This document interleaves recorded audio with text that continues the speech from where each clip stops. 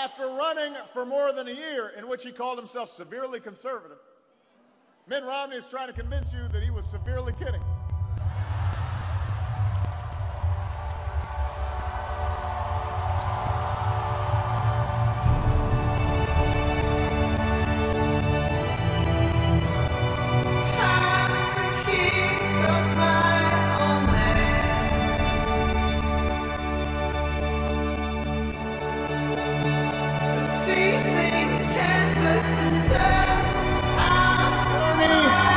Will be difficult.